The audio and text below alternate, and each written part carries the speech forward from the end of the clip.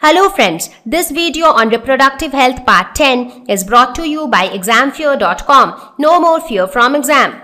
Now, there is also something known as medical termination of pregnancy. Now, what does that mean? Termination means to terminate, means to finish, to complete something. So, what is the meaning of medical termination of pregnancy? It is also abbreviated often as, in short, it is known as MTP. So this is intentional termination of pregnancy before full term. So this is intentional termination of pregnancy before full term. So what do we mean by full term?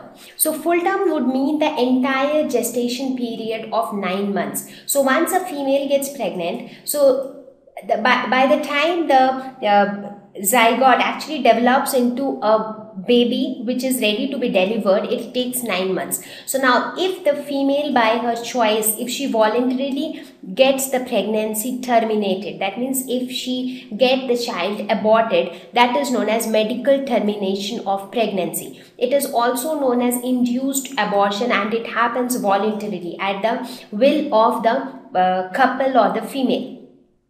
Now there are many advantages, not many advantages, I would say. There are many disadvantages associated with induced abortion. Now you might ask, if all are disadvantages, then why do we have this method at all? Now we have it because there are certain scenarios where this is really required. Now sometimes it happens that a female is pregnant, but there are some complications within her body which can be fatal either to the fetus or to the lady itself if she continues to be pregnant. So in that cases, it is recommended or it is advised by the doctor to get the baby aborted. So in those cases, it is required, and that is why we have this technique of abortion. But these days, it has been observed that people are misusing it in some other ways as well.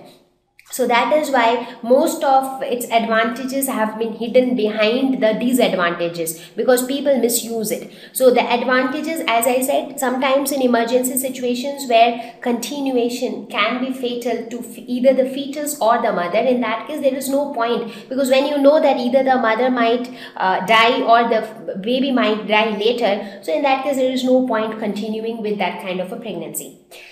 To get rid of unwanted pregnancies due to sexual crimes like rapes, where the female really do not want to have a baby. So in those cases also it can be used. The abortion can be used as a technique.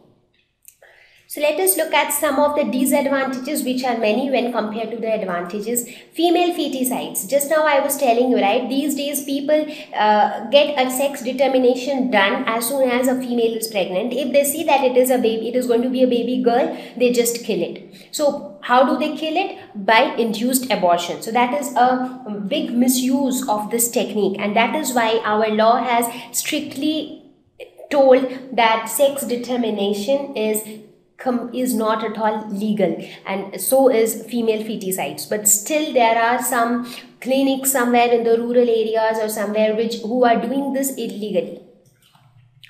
Risk in illegal abortions, because when abortions are done, in many cases it has been seen that not very expert doctors do it. Sometimes even unprofessional or unqualified quacks also do it, and that can be hazardous for the health of the female. It can also be fatal.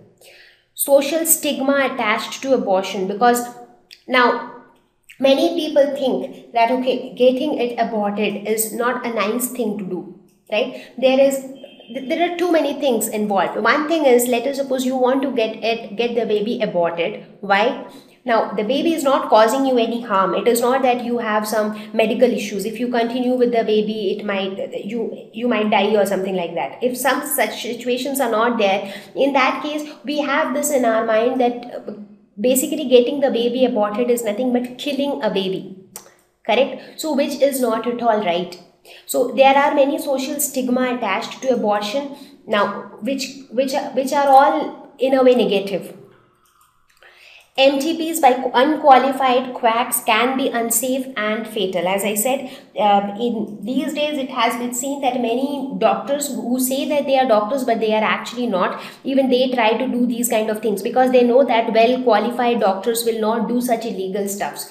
So they, in order to earn money, they say that okay, they will do all these kind of illegal abortions, and finally what they end up making no money, and at the same time the female also experiences something which is not good for her health. Sometimes the female can even die, because somebody who is doing it, he is actually playing with parts of your body without knowing how to do it. So this is extremely risky. So that is why it is always advisable not to go for induced abortions until and unless it is something advised by the doctors. Thank you. Please visit www.examfear.com to watch more videos, attempt free online test, get free study material, find tutors and mentors. Thank you once again.